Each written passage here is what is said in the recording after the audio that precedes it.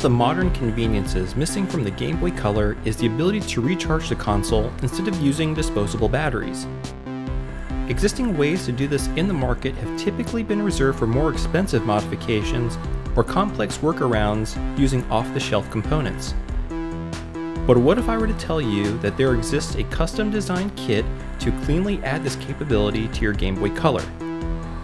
Let's take a closer look at this seemingly small PCB that brings modern charging capability to your Game Boy Color console.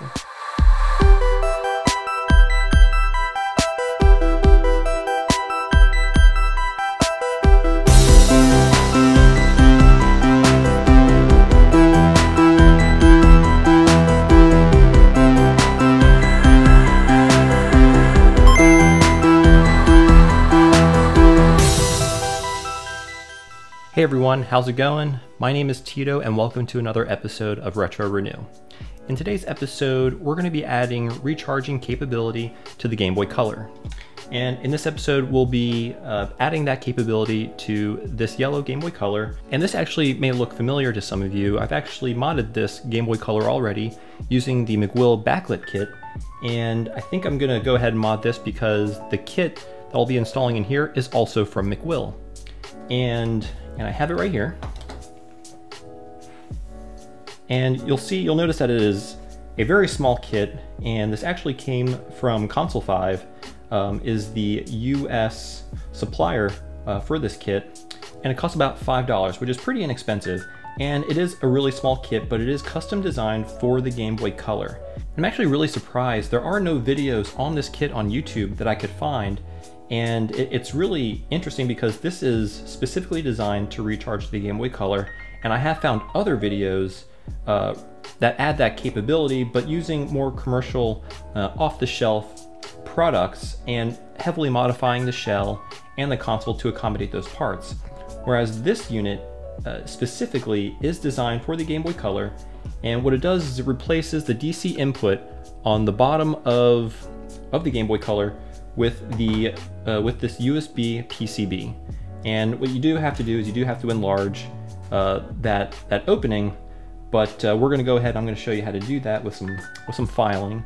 And yeah, so small kit, haven't seen any videos, so I do want to make one about it and then sort of give you my thoughts about it. But the other thing you're going to need to source is a 14500 format lithium polymer battery. Now, this one I actually bought on eBay. This is only 680 milliamp hours. These actually go up to, I believe, 1300 milliamp hours or higher even maybe.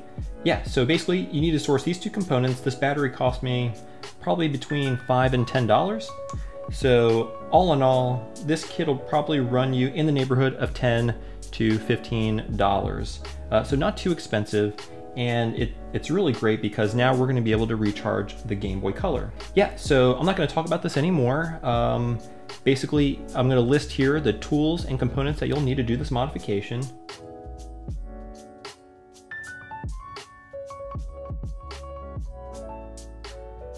And once you've gathered all those tools and components, we're going to go ahead and let's get started.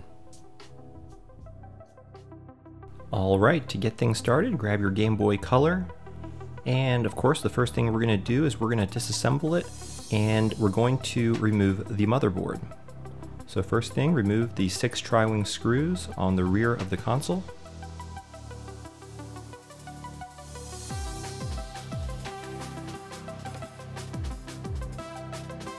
And of course, the 3 Phillips holding the motherboard in.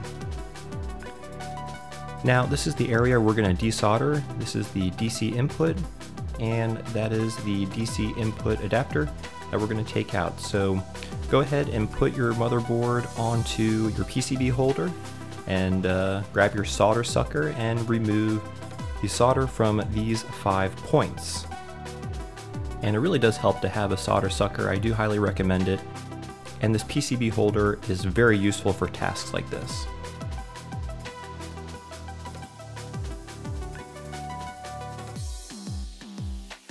So we're going to go ahead and clean up these joints. And while we're here, let's go ahead and desolder the positive battery terminal lead from the motherboard. And again, this PCB holder makes this job so easy. Alright, so that's removed.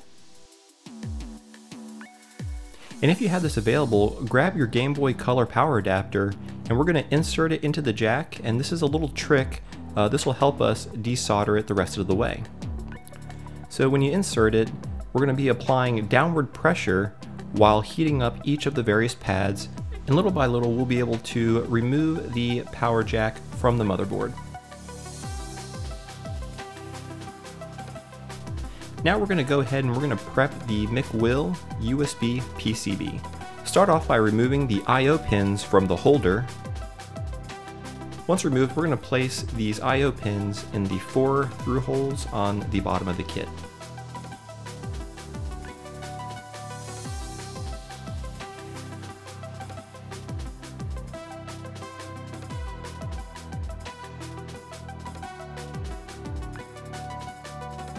Go ahead and put some flux, and we're going to solder these in place. And be sure not to use too much solder because we do need to make sure these will fit through the through holes on the motherboard. So make sure you use as little solder as possible.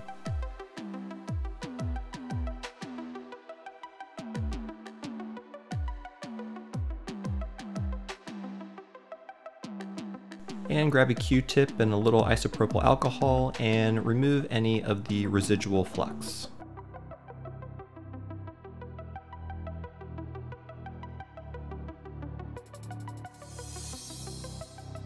Great, so we're going to go ahead and put the motherboard back on the PCB holder, and now we're going to insert the McWill kit into the motherboard, making sure we're putting it in the correct place, and we're going to press fit it in.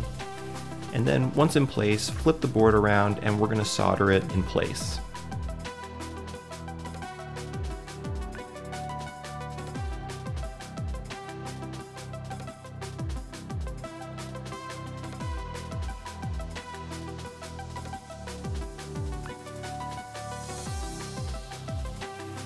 And once soldered in place, we're going to go ahead and trim the legs.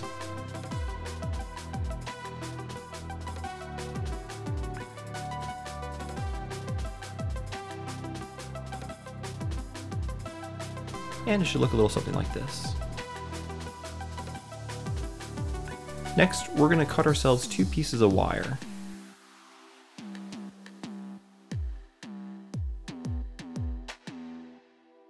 Go ahead and strip the wires and twist them together because we're going to be soldering these 2 wires to the same pad on the McWill PCB. We're going to go ahead and tin the wire.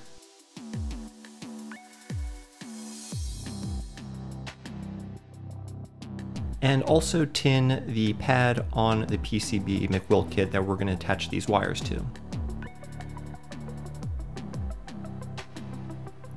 Alright, and then solder the wires in place. Notice that these 2 wires are going to the same single pad on the McWill kit. And then go ahead and take one of the wires, it doesn't matter which one, and solder it to the positive battery terminal on the motherboard.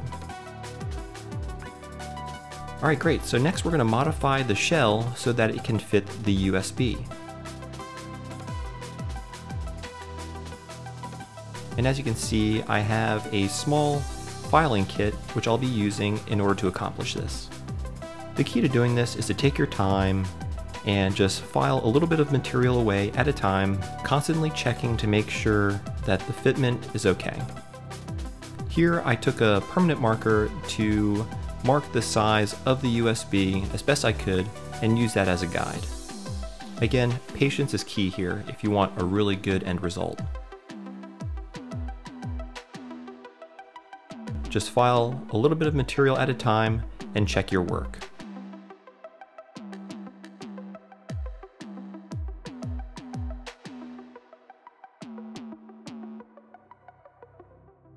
As you can see, we're getting closer to a good result. Just a little bit of fine tuning.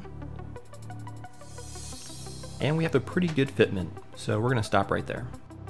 So next we're going to need to solder the other wire to the battery contacts in the rear shell housing. Go ahead and remove the battery contacts from the rear shell housing. Tin the contact so we can prep it for soldering the wire. Once you've done that, go ahead and reinsert the battery contacts into the rear shell housing. and then go ahead and solder the wire, being careful not to melt the plastic on the rear shell housing. Alright, so basically the install is complete, so go ahead and put your buttons and membranes back in, and we're going to go ahead and reinstall the motherboard into the front shell housing.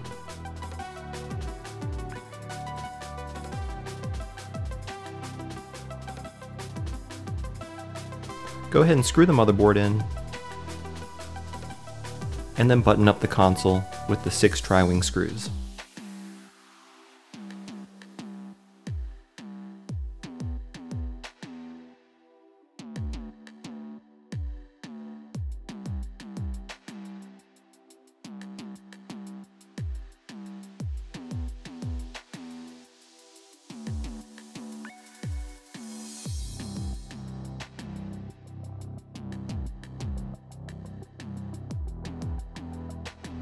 Go ahead and grab your lithium polymer battery and insert it into the lower battery well.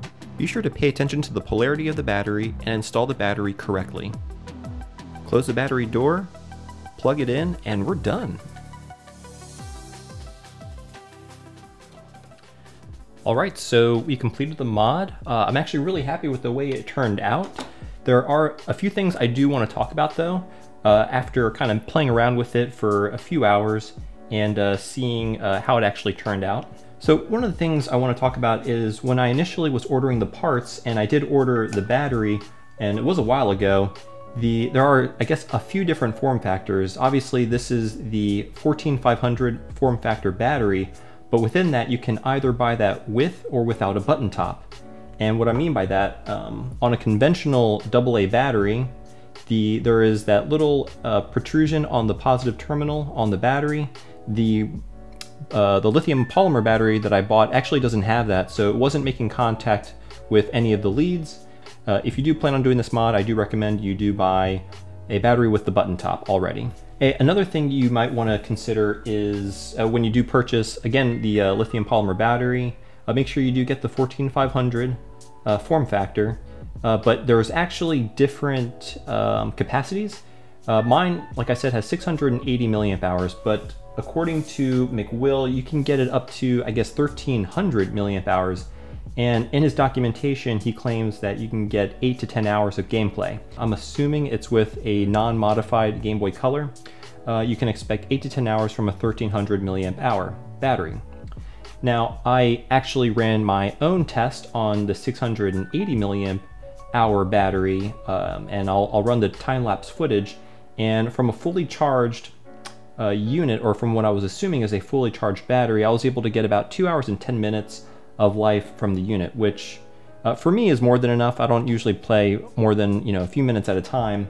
So I do think 680 is ample, but if you do want a larger capacity battery, make sure you opt for that. And they do sell them apparently up to 1300 milliamp hours. So that's another thing you may want to consider.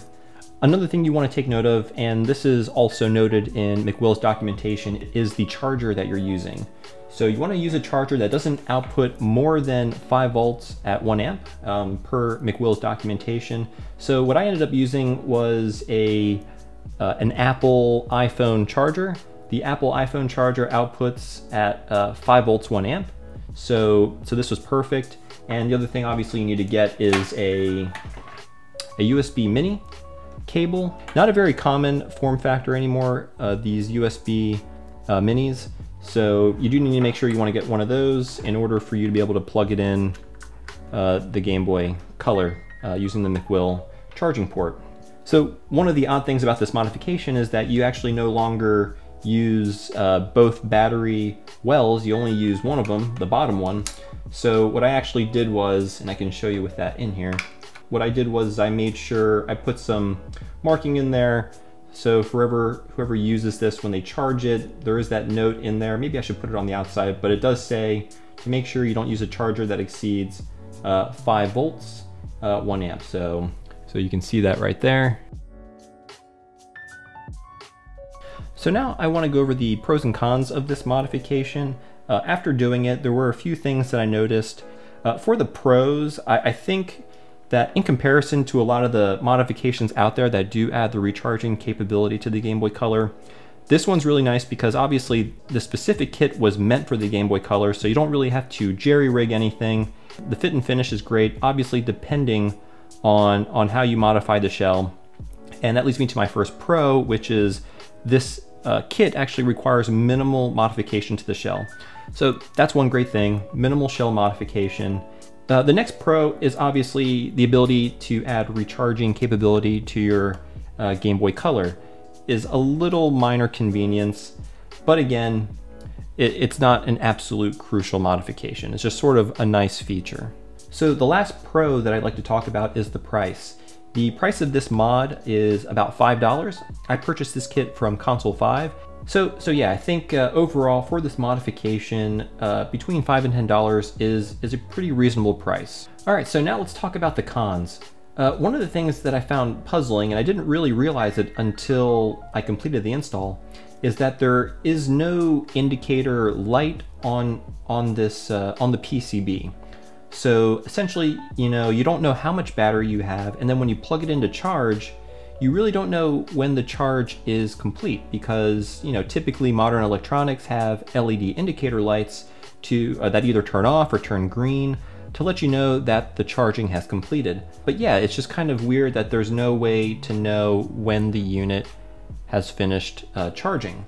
And the last con is the difficulty of the build. It's by no means an easy modification. It does require quite a bit of soldering, some desoldering, minimal modification to the shell. It's not trivial, so I would say that's one of the cons, is that this mod isn't the easiest. That's probably the last con, is just the difficulty to reward ratio on this mod. All right, so there you have it. That's the McWill recharging kit for the Game Boy Color. Let me know what you guys think in the comments below. Do you think this is a mod that may be worth it for you to complete? So I do hope you did enjoy the video. If you do like content like this, please consider subscribing to the channel. I do release videos every Thursday, and as always, we'll see you next time.